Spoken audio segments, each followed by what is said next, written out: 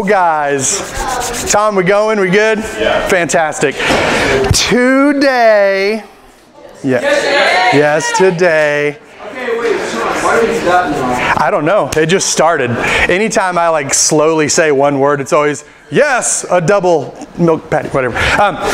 So what we're doing, we're talking about one of my favorite subjects. I'm so excited for you guys to get to sit under this for the next 2 weeks because we're going to be talking about heaven, what heaven is and how you get there. All right, so today we're going to be focused on what it is. And oh my gosh, guys, when I was prepping this, I had probably 9 pages of just quotes from books that I've read. And I was like, oh, I can't do that because it'll take 45 minutes just to read these things. But my heart was just full this week as I was prepping for this and getting ready for this. And so hopefully when you guys leave today, you'll have a better understanding, a more joyful understanding of what heaven actually is as we start this, okay? So I want to start off with this. I asked my daughters last night what they think heaven will be like. And so hopefully the volume will work because this is really cool. So here we go.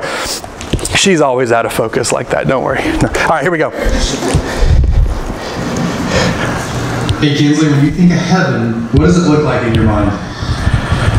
All mansions and a big humongous cake with lots of fast roller coasters and then the biggest pool in the world.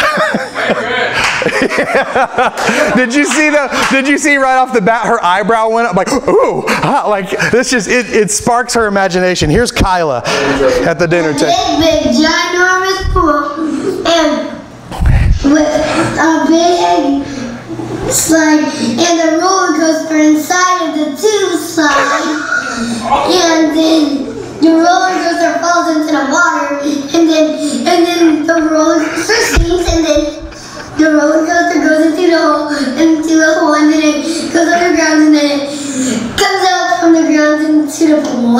That's heaven?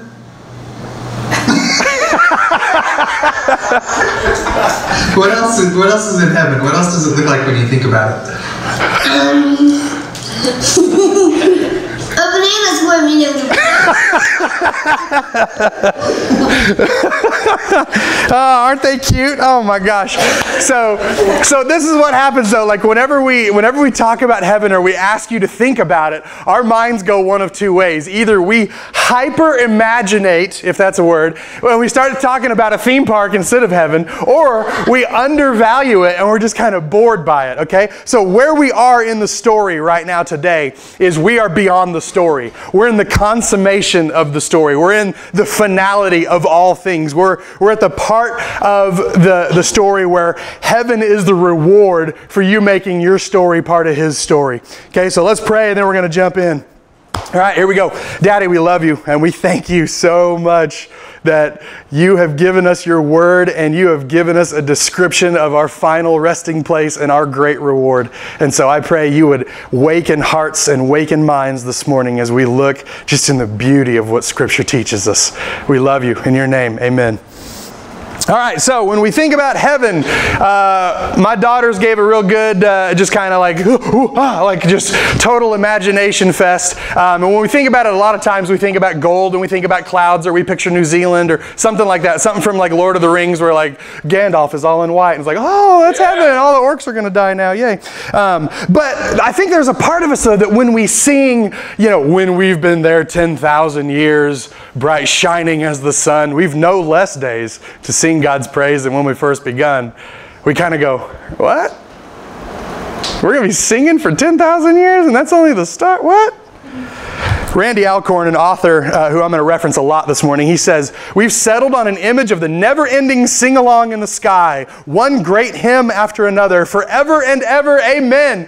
And our heart sinks. Forever and ever? That's it? That's the good news? And then we sigh and we feel guilty that we're not more spiritual. We lose heart and we turn once more to the present to find what life we can. There's even a secular sci-fi author that lamented about the eternal boredom of heaven. He said it would be better just to no longer exist. than to have to experience the eternal boredom of heaven. But guys, could we be missing something when we think, because I know I've been there, like when I picture heaven and I hear like 10,000 years of, it's like that just does not sound appealing. It doesn't sound like something I want to really devote my life to. I mean, we have a hard enough time singing out there. I mean, imagine doing it for all eternity. Really? Is that all our reward is? Maybe we are unaware that heaven is our reward is better than an eternal Sunday school. Randy Alcorn again says this: God made our taste buds, our adrenaline, our sex drives, and the nerve endings that convey pleasure to our brains. Likewise, our imaginations and our capacity for joy and exhilaration were made by the very God we accuse of being boring. Are we so arrogant as to imagine that human beings came up with the idea of having fun?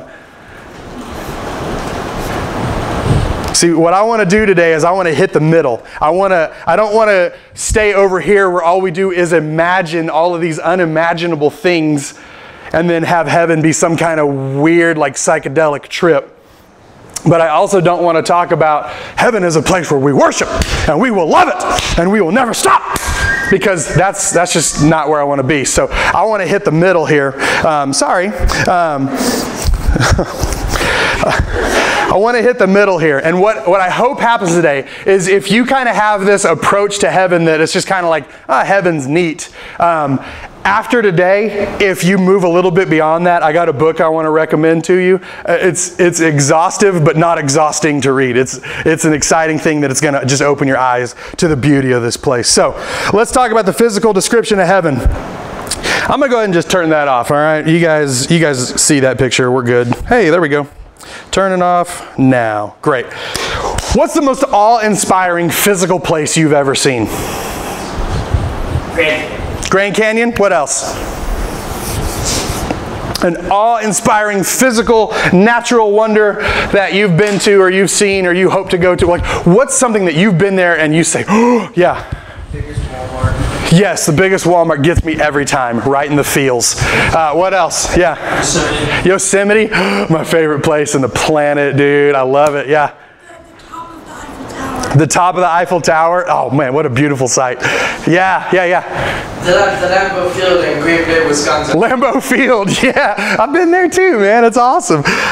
Anything else? What are some of those places? Yeah. What's Authority Field at Wild? You guys are going to like football fields. What about, I'm talking like, let's go nature here. What? The mountains in Wyoming. The mountains in Wyoming? Oh, awesome. Who knew there were mountains in Wyoming, right? And then they blow you away when you're there. That's awesome. Yeah. Pikes Peak. Pikes Peak, yeah. Did you drive to the top? No. You hiked it? Train. Oh, you took the train. Okay, that's good. That's good. But yeah, you're on top of a 14er, man. I mean, that's awesome. All of these places are amazing. And like in Yosemite, that's a jaw-dropping place. When you get into the valley for the first time, you see El Capitan over there, and then you're driving down, you see the falls, and then you hike up and you see Half Dome, and you get to the Grand Canyon, and you see just the magnitude of it that can never be captured by pictures. When you get on top of the Eiffel Tower, and you see Paris just sprawl out with all of its lights, and every building's like the exact same height. I mean, it's just an amazing thing. You get to Lambeau, you see some Packer football. I mean, it's awesome. But here's what I want to point out. In Romans 8:19 through 21, you don't have to turn there unless you want to, but Romans 8:19 through 21 says this: "For the creation waits in eager expectation for the children of God to be revealed. For the creation was subjected to frustration, not by its own choice, but by the will of the one who subjected it, in hope that the creation itself will be liberated from its bondage to decay and brought into the freedom and glory of the children of God." Now, what this is saying is that the Grand Canyon, Yosemite, top of the Eiffel Tower, all of these places that we mentioned are decaying because of sin. But they're still so beautiful and so jaw-dropping and so awe-inspiring that I got a question for you. If the wrong side of heaven can be so beautiful, can you imagine what the right side looks like? So when we talk about heaven, the first thing I want to point out, we're going to be in Isaiah 65 a little bit, so if you want to go there, that'll be awesome. We'll also be in Revelation 21. They kind of piggyback off each other. But in Scripture, heaven is mentioned as this new heaven and new earth. okay? A physical place, not just some kind of psychedelic trip that we go on in our minds like, whoa, man, that's totally cool over here. That's awesome. Yeah. Like, no, heaven is a physical place, and Scripture calls it new. It's a new heaven, a new earth. Are you guys at Isaiah 65? Go to about verse 17 and just kind of skim it as I say this, because there's a guy named Kevin DeYoung who kind of summarizes this chapter. So I want to highlight it and just look, man, this is a great chapter. Okay, he says, Kevin DeYoung points out, he went on to tell of God's promise to create new heavens and a new earth. That's verse 17. Okay, Isaiah 65:17. A place where former things will not be remembered, where the sound of weeping is no longer heard, where infants do not die and old men do not perish, where labor will not be in vain, where the wolf will lie down with the lamb, and where no one will hurt or destroy in all the Lord's holy mountain. Okay, so that's 17 through 25 kind of sums all that up. I mean, that sounds like a great description already, right? And that's just kind of what's happening here. Revelation 21 is kind of like the tail end of the Bible. It enhances this. It mentions all of those things, but it goes on to describe in further detail a little bit more about the new heaven and the new earth. And then in the Explicit Gospel by Matt Chandler, when we're talking about this idea of new, a new heaven and a new earth, there is such a great nuance to this that I want you to latch onto, okay? New heaven and new earth. In Revelation 21 and also in 2 Peter, where this is mentioned again, the Greek word for new is kainos, not neos. Okay, now kainos means new in nature or in quality. Okay, a new nature or a new quality, while neos means new in time or origin. In other words, when these passages employ the phrase new heaven and new earth, they're positing a world renewed, not a world brand new. Okay? That's an important distinction. It's a world renewed, not a world brand new. Therefore, what we see in the Scripture's vision of the end of redemptive history is not an earth thrown in the trash can with its righteous inhabitants escaping to disembodied bliss in the clouds, but a restored earth where creation has been reconciled to God.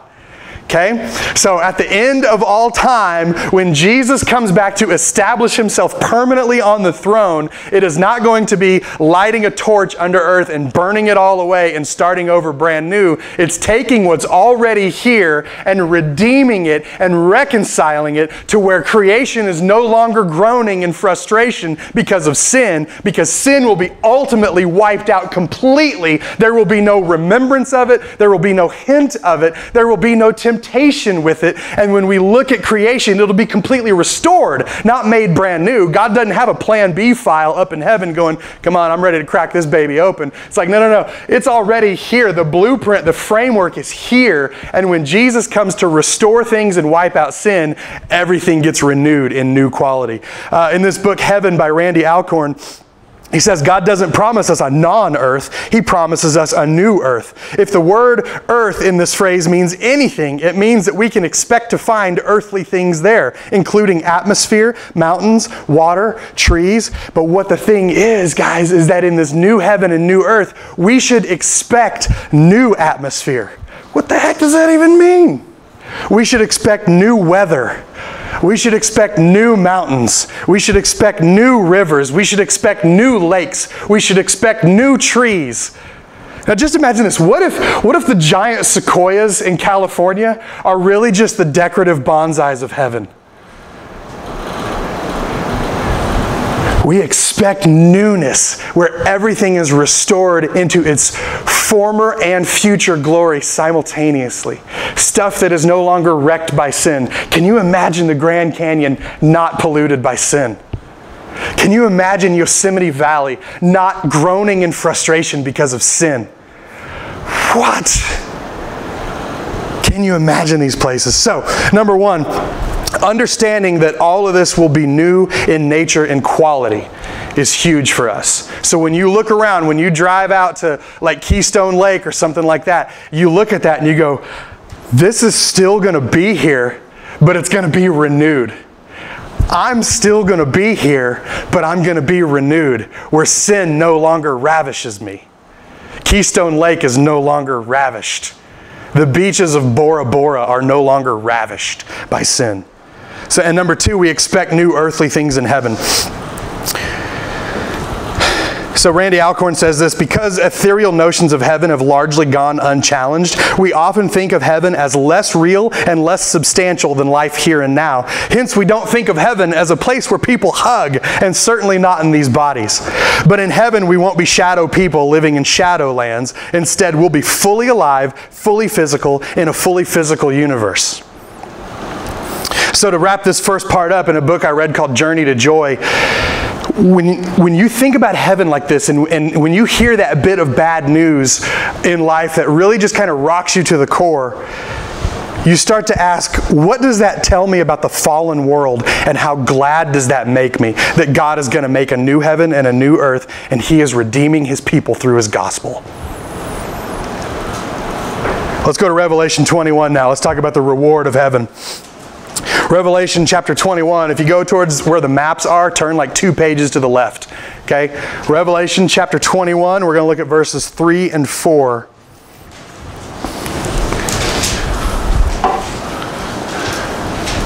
When you get there, stand up. Here, I want you to see this. Revelation 21, 3 through 4. What page is that if you're borrowing a mantle Bible? 1653. Cool. All right, Revelation 21, 3 through 4. Everybody good? Everybody standing up? Yeah, okay. This is where it gets fun because we start talking about the reward. We talked a little, just the tiniest bit about what heaven might look like. And that's already starting to go like, what? What in the world is Tahiti going to be like in heaven? Oh my gosh. Now we get to talk about the reward, okay? So Revelation 21, 3 through 4. Here we go. Read it with me. Look, God's dwelling place is now among the people, and He will dwell with them. They will be His people, and God Himself will be with them and be their God. He will wipe every tear from their eyes. There will be no more death, or mourning, or crying, or pain, for the old order of things has passed away. Have a seat. Man, if that doesn't give you goosebumps, I don't know what will. The idea that there's no more mourning. I don't think there's going to be no more crying, because you can cry tears of joy, and that's a good, healthy thing. I did that watching like the soldiers coming home surprise, like homecoming videos. Man, what a day for my allergies, you know? But when we get to heaven, there's going to be just this overabundance and overflowing of joy, where there's not going to be hangnails and canker sores and broken fingers and broken toes and anything that people say that's going to hurt you, and old baggage from old wounds. All of that's gone, because we see that the old order of things has passed away, not just in nature, but also in relationships, in our personalities. The things that are off up here are going to be made right and brought back together. The things that are off in here are going to be made right and consolidated into what God always intended. It's not just going to be new trees and new rivers. It's going to be new hearts and new motivations and new desires and new passions. But the first thing that we get, the first reward, is God Himself. We are separated from God by time and space and sin. And according to this, God's dwelling is now among the people. He will dwell with them. They will be His people, and God Himself will be with them and be their God. He's coming back to be with us. Theologian Sam Storm says, we will be constantly more amazed with God, more in love with God, and thus ever more relishing His presence and our relationship with Him. Our experience of God will never reach its consummation. We will never finally arrive as if upon reaching a peak, we discover there's nothing beyond, like at Pikes Peak. Like, well, this is it. No. It's not so with God. Our experience of God will never become stale. It will deepen and develop, intensify and amplify, unfold and increase, broaden and balloon for all of eternity. Look at Revelation 1:17. Flip back a couple pages to Revelation 1:17. This is, oh gosh, guys, this is so fun to preach. Revelation 1:17. I cannot find it because I'm just jittery from adrenaline. There we go. All right, so you're at Revelation 1:17. Somebody read that for me. When I saw Him, I fell at His feet as though dead. Then He placed His right hand on me and said, "Do not be afraid. I'm the first and the last." See, how great would that be if you ask a girl to prom and she's like, when I saw him, I fell. It was just as though dead. No, we're not that dreamy. What this is John seeing the resurrected Jesus in the new earth, in the new heaven, the new earth. And when he sees him, he falls. What's it say? What does it say exactly? When I saw him, I fell at his feet as though dead. It's just one of those like, what kind of moments to where you get all weak in the knees and you just go down in a heap because of seeing Jesus for who he really is. All right, Randy Alcorn again says, when John saw Jesus in heaven, he fell at his feet as though dead. We will see Christ in his glory. The most exhilarating experiences on earth, like whitewater rafting, skydiving, extreme sports, will seem tame compared to the thrill of simply seeing Jesus. Flip back to Revelation 21:3 again.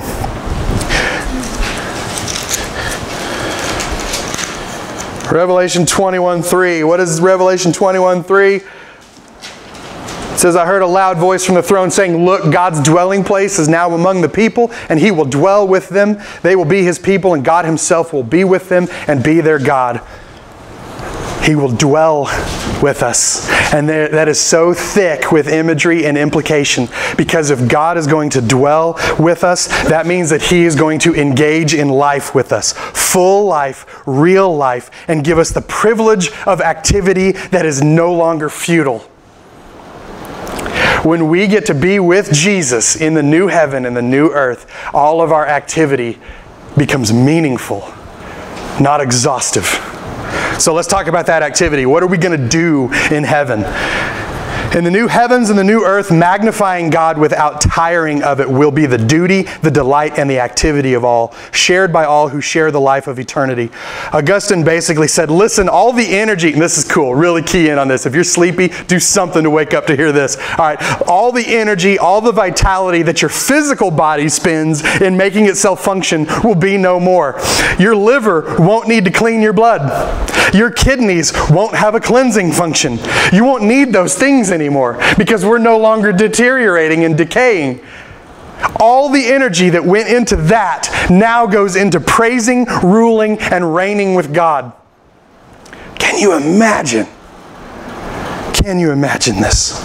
Randy Alcorn continues, we will glorify him by ruling over the physical universe with creativity and camaraderie, showing respect and benevolence for all that we rule. We will be revealed at our resurrection when our adoption will be finalized and our bodies redeemed. We will be fully human with righteous spirits and incorruptible bodies.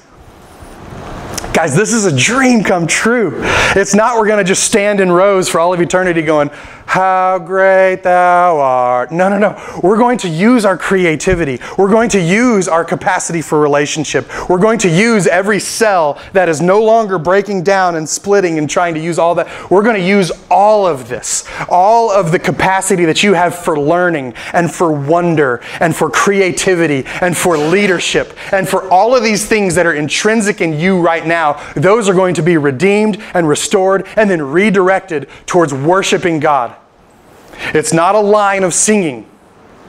It is an eternal life of constantly doing in a redeemed way, in a way that glorifies God. Randy Alcorn says this, will we always be on our faces at Christ's feet worshiping him? No, because Scripture says we'll be doing many other things, living in dwelling places, eating and drinking, reigning with Christ, and working for him. Scripture depicts people standing, walking, traveling in and out of the city, gathering at feasts. When doing these things, we won't be on our faces before Christ. Nevertheless, all that we do will be an act of worship. We'll enjoy full and unbroken fellowship with Christ. At times, this will crescendo into greater heights of praise as we assemble with the multitudes who are also worshiping him. Not because we're doing nothing but worshiping, but because we are worshiping God as we do everything else. Okay? Check that. Not because we're doing nothing but worshiping, but because we are worshiping God as we do everything else. Gathering for a feast becomes worship. Running outside becomes worship. Swimming in a river becomes worship. Singing remains worship. But all of this stuff gets enhanced and just it'll explode your mind when it finally happens. The other reward that we get, not only do we get God himself, not only do we get activity that is no longer futile, but the other reward we get is freedom and rest. Y'all check this. Joseph Carroll said, perfect holiness is the aim of the saints on earth, and it is the reward of the saints in heaven. So let me ask you this. What is holiness? What does that mean? Do you guys know what holiness is or have a guess? This is the part where I'm going to need you to think and talk back, because this is really cool. Does anybody know what holiness is or have a guess? I'll help you out, but what have you heard? It's like complete and righteous. Complete, righteous, two separate things, but equal in the definition. Yeah. Holiness is complete and righteous. Anything else that you've heard that may add to that? Purity. Huh? Purity. Purity. Yeah. In what way? Without sin. Without sin. Yeah. Man, I can't even fathom that. Like, what would life be like? What would speech be like without sin getting in the way? Without questioning motives getting in the way, without wondering, why didn't he text me back, getting in the way? You know, what is it going to be like? Holiness is to separate from profane things. It's to be purified. It's to be whole. It's to be made righteous completely. So here's my question to you guys, and I want some feedback on this. If perfect holiness, okay, if being perfectly separate from profane things, if being perfectly pure, being perfectly whole, perfectly righteous, if perfect holiness is our reward, what are some of the ways that help us experience this? Like, what are we free from if we are perfectly holy? What do we have rest from if we're perfectly holy?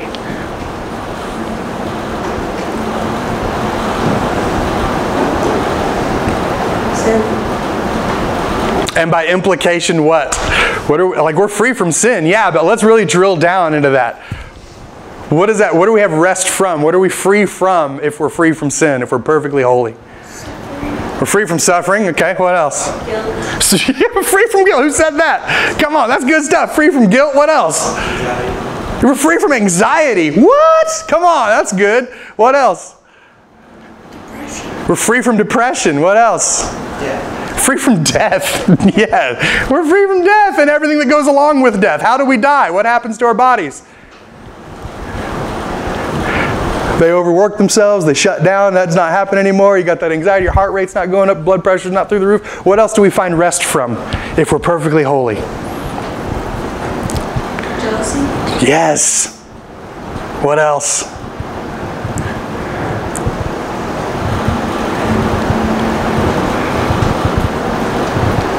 We find rest from what? Huh? Exhaustion. Isn't that awesome? We're not going to be exhausted anymore. Holy cow, I don't have to go home on Sunday and take a nap anymore because I gave everything I have right now. You know, like there's no more exhaustion. Holy cow, what else? What else are we free from? What else do we find rest from? Ourselves, distraction. Come on. You guys are starting to warm up to this, and this is where it gets fun when we start just imagining the beauty of heaven. What are we free from? What do we find rest from? Status. Status? Yes. What else? What goes with that? Like, what all goes into status and maintaining that? A perfect Instagram picture. Yeah. Oh my gosh. It's exhausting. No more selfies in heaven. What? What else? What else are we free from? What do we find rest from if we're perfectly holy? That's our reward, which means we no longer have to... Insecurity. Yeah, we don't have to be insecure anymore. We don't have to wonder about that. We're going to be fully known and see Jesus fully for who He is. The insecurity thing is a barrier. It's a separator. And when everything is restored, all of that separation is gone. Wow! What else? We won't spend all of our time trying to one-up each other. Yeah, we won't. We will not be one-upping each other anymore. No more trash talk about how bad Aggie football is at the end of the season. Oh, I can't wait for that. You know? What else? Huh? We'll be free from loss. Yeah, we won't even lose our keys anymore. I mean, come on. Tile is going to be out of business. What else? Huh? Free from fear. Yep, we just sang that this morning. Like, that's a desire of our hearts that we don't want to be afraid. I don't want to be afraid of clowns. Guess what? Don't gotta be anymore. It's going to be great. I can't wait. I'll be like, I'm in a room with a clown, man. Come on. Like, it's going to be awesome. We're going to be free from fear. What else? What else are we free from? What do we find rest from? This is so good, man. If this isn't like making your heart just kind of like, oh, I kind of like this. Something's wrong. What are we free from? Because we're perfectly holy. Anger. Free from anger. Oh, come on. You're speaking my language. I can't wait for that. What else? Bad drivers. We're free from bad drivers. Yeah, that's gonna be awesome, man. I don't even know. Are we gonna drive? What does a redeemed car look like? Are we gonna drive? I don't even know. Maybe we'll just walk everywhere. Maybe we'll be like Jesus though. And remember, Jesus could like walk through walls and stuff. Trails, you know, like when the Disney character like floats around on it. Yeah, like the current in Finding Nemo. Do you have your exit, buddy? Yes, I do.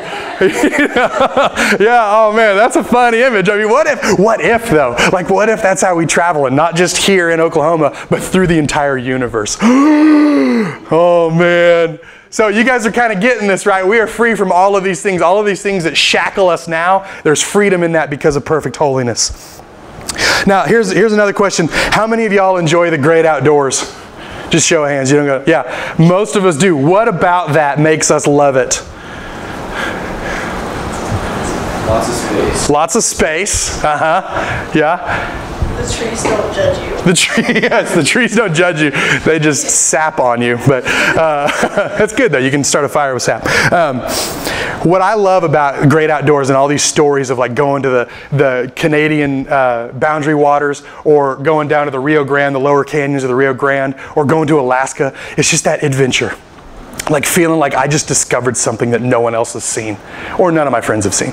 You know, like when I'm camping in a cave on the Mexican side of the Rio Grande illegally, and then in the middle of the night, like you hear like footprints going through the water. I'm like, I hope those are cows. I hope those are cows. I don't have anything to defend myself. I hope those are cows. Like there's a thrill to that of just being out in the wild, knowing that I am 100 miles from anyone, and whatever happens is like there's just a thrill to that. Now check this out. Randy Alcorn says this: we are pilgrims on this earth that is passing away. We know that. We know this is not our home. We know it's got to be better than this, right? So we are pilgrims here on this earth that is passing away. Oh, but check this. Eventually we'll be pioneers and settlers on the new earth. The restoration of the current universe alone. Let me say that again. The restoration of the current universe alone will provide unimaginable territories for us to explore and establish dominion over to God's glory. So if you're thinking heaven is just a place where like there's these golden buildings and mansions and like a pool with a roller coaster that goes through it, man, you're thinking way too small. Creation itself has been groaning since the beginning when Adam and Eve first sinned. And that's not just talking about the Middle East or South America or the poles. That's talking about every uncharted galaxy, every star that we have not discovered yet, every little atom in the entire scope of the known and the unknown universe is going to be redeemed and brought under the dominion and the rule of Christ. And we are going to get to do that. What? Now that little current thing, that's starting to sound pretty cool, huh? Like, I'm going to go to Alpha Centauri. That'd be great. You know? Can you imagine these territories we get to explore in the perfect holiness that is ours because of Jesus? So let me wrap this up here. We will be free from sin, and therefore free from that which separates us from God. That in itself is like, yes. So where sin and shame made Adam and Eve and us hide behind fig leaves and bushes, in this new freedom we'll joyfully fulfill the psalmist's soliloquy when he says, where can I go from your spirit? Where can I flee from your presence? If I go up to the heavens, you're there. If I make my bed in the depths, you're there. If I rise on the wings of the dawn, if I settle on the far side of the sea, even there your hand will guide me. Your right hand will hold me fast. We will be set free to set the universe free in all its parts that have been groaning since the garden. And in the fulfillment of such a grand purpose, we will experience rest, because striving for approval and advantage will cease. All of our efforts, all of our activity, all of our exploration will perfectly glorify the God who dwells among us, with us. And in that, there is peace. Peace that we cannot know on this side of heaven. A peace that we restlessly long for until we see Jesus grin, clap his hand on our backs, and say, well done, good and faithful servant. Enter into the joy of your master. This is what heaven is like. This is the consummation of the story. Man, doesn't that sound better than singing for 10,000 years? Doesn't that sound like a heaven you'd want to tell your friends about? Doesn't that sound like something you don't want to miss?